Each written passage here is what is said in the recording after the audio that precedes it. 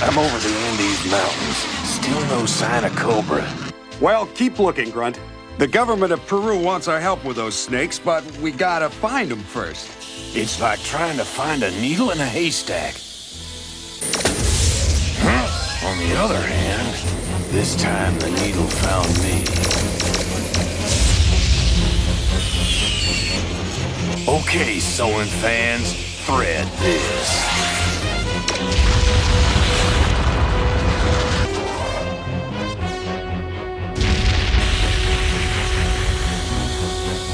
Hey, you know, I've been thinking.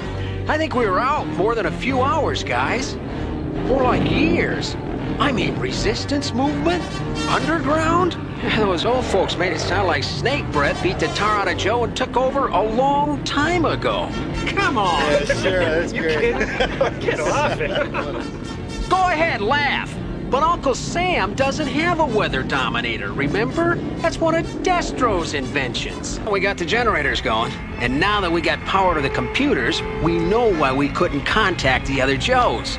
Our communication satellite ain't in orbit no more. 10 million bucks worth of gold in this disc alone.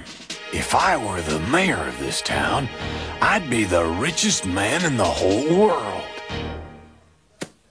But I would not touch that disc if I were you. Says who? Commander Fernando Luis Jorge Pizarro, at your service. Right. And I'm Ulysses S. Grant. Come on, dude. The only Pizarro I've ever heard of is the guy who conquered... Jay, what are we up against? Insurgents are armed with Kalashnikovs, SPD Dragunovs, and Type 50s. Cold War stuff. Target, 10 out! Make ready!